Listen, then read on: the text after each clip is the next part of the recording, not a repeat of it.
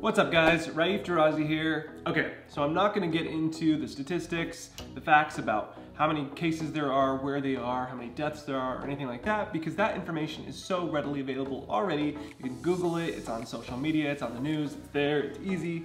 What I do wanna talk about is something that has popped up on my feed recently, and I've seen articles about it, and it's whether or not does HIV medicine cure coronavirus? Let's dive in.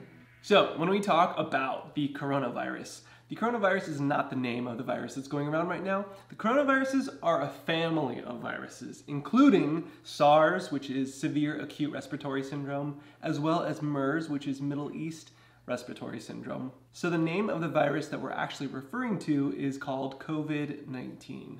You may have recently heard HIV in conjunction with coronavirus, and I'm not specifically talking about the Pence case where he's taking over the coronavirus. He was handling an HIV issue. That didn't go as well as one would hope. And while that is newsworthy, that's not what I mean. What I'm talking about is efforts that are currently underway to investigate whether HIV medication can actually help slow down, cure coronaviruses, specifically COVID-19.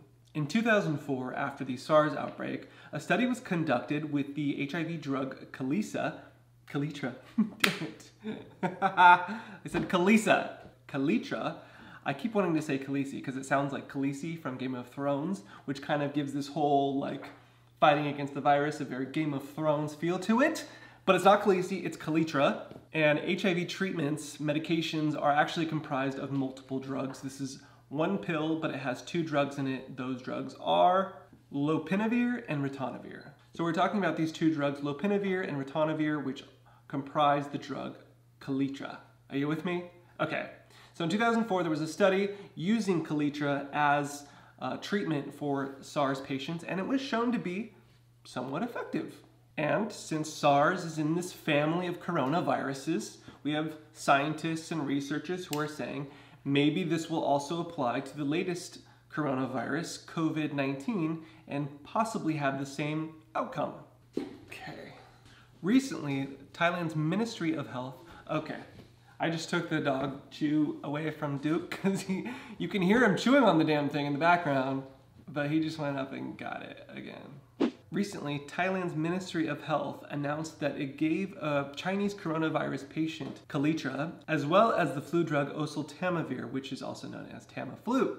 And after 2 days, this person tested negative for coronavirus. Then we have Japan, who treated a patient with coronavirus from Wuhan, only gave them the drug Kaletra, and they recovered shortly after. In Washington state, the first US patient with the coronavirus was treated with remdesivir, which is actually a drug that was developed to fight against Ebola, and that patient recovered shortly after.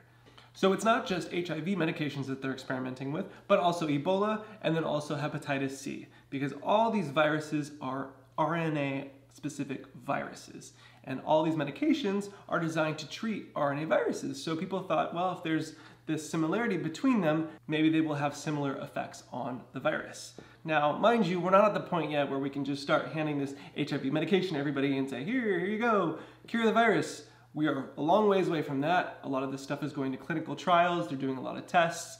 A lot of this stuff has been shown to be effective in animals, but not necessarily humans yet. So a lot of research has to be done and to see how effective it really is. That's just part of the scientific process. So I am cautiously optimistic. And I think it's really cool to see how research into antivirals in different areas that we wouldn't even think are related coming together in ways that we wouldn't have imagined to possibly solve issues like this current coronavirus outbreak, COVID-19. Who knows what will actually happen if the HIV medication will prove to be effective, or the Hep C or the Ebola medications. Who knows? But I think it's so cool that there's the possibility there, and that at the very least it gives us insight into how the viruses function and will hopefully inform future medications that could possibly help everyone. Like this video if you liked it, go ahead and subscribe if you haven't already. I'll be posting a lot more videos just like this, as well as other videos on fitness, motivation, general health, lifestyle, you name it, and I'll have a lot more great content coming for you soon.